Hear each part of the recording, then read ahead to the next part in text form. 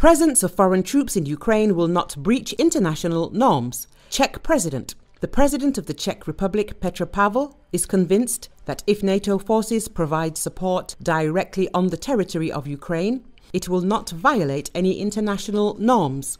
Pavel said this in an interview with Czech television. He told that it is necessary to clearly distinguish between the deployment of combat troops and the potential involvement of troops in certain support activities in which NATO already has experience. It should be remembered that after the annexation of Crimea and the occupation of part of Donbas, which was essentially an act of aggression, albeit on a much smaller scale than today, a NATO training mission was operating on Ukrainian territory, which at one time included more than 15 countries and numbered around 1,000 people. Pavel reminded.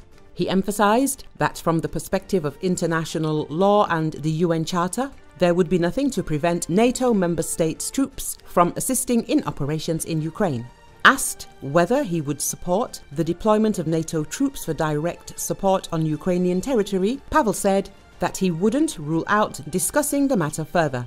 I would certainly not reject a debate on this issue. If we could agree with the allies that, for example, instead of training Ukrainian soldiers on the territory of NATO member states and transporting thousands of troops to, say, Poland or the Czech Republic, it would make much more sense to transport a few dozen instructors to Ukrainian territory and train Ukrainian soldiers there, he said. Russia focused on Baltic to take fight to NATO, Lithuania warns. Russia is preparing for a long-term confrontation with NATO while it steps up its campaign in Ukraine, an intelligence report has disclosed, according to the national media outlet. As a result of lessons learned from the bloody fighting with its neighbor, Moscow has an army that has improved its combat effectiveness, Lithuania's intelligence agencies reported. Russia is planning a war with NATO while it continues its campaign against Ukraine, where it is learning valuable tactical lessons, especially in the use of drones, the report said.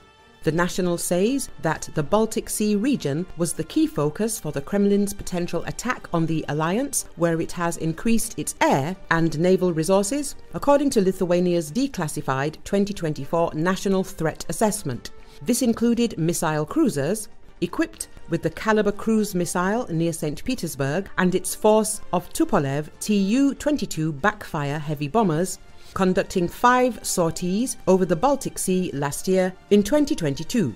Russia is preparing for a long-term confrontation with NATO, including in the Baltic Sea region, and is gradually expanding its military capability westward, the report said. There is also a strong likelihood that President Vladimir Putin will use his near-guaranteed victory in next week's Russian presidential election, starting on Friday, as a platform to make unpopular decisions. This could well include the imposition of greater mobilization for Russian men to bolster the army's ranks, which could allow the Kremlin to address some potential constraints on its long-term war effort, the Institute for the Study of War said. The Washington think tank also reported that Russian military thinkers were now openly discussing how Russia can go to war against NATO in the near future. It quoted an article in the Russian Ministry of Defense journal, Military Thought, that suggested the war in Ukraine could escalate into a large-scale war in Europe. The Russian author argued that peace in Ukraine would not lead to the end of confrontation between the West and Russia.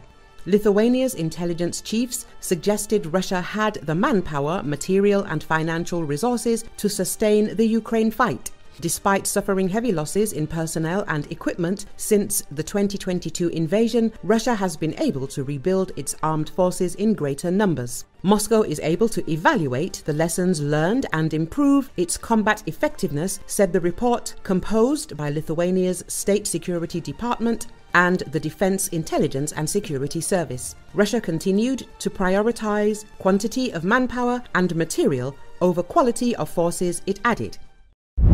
Russian armed forces systematically use torture in occupied areas of Ukraine. Russian armed forces and associated groups systematically use torture in occupied areas of Ukraine, pointing to a deliberate policy, a United Nations expert said. The UN Special Rapporteur on Torture, Alice Jill Edwards, said she had drawn that conclusion following a visit to war-torn Ukraine in September.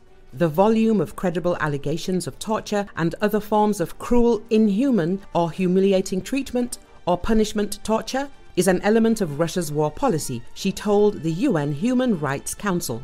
These grievous crimes appear to be neither random nor incidental. Speaking to reporters, Edwards said Ukrainian prosecutors had told her there were around 103,000 open cases related to war crimes and crimes against humanity, of which 90% were registered as torture cases. Edwards, who said she had personally examined dozens of cases involving alleged abuse by Russian forces and their allies, said there was clearly an intent and purpose to carry out the torture that cannot be described away as aberrant or ad hoc behavior. In a report following her visit, Edwards found that torture has been carried out in an organized and systematic manner, with the same practices allegedly carried out across different occupied regions. Her findings, she told the council, point to direct authorization and a deliberate policy.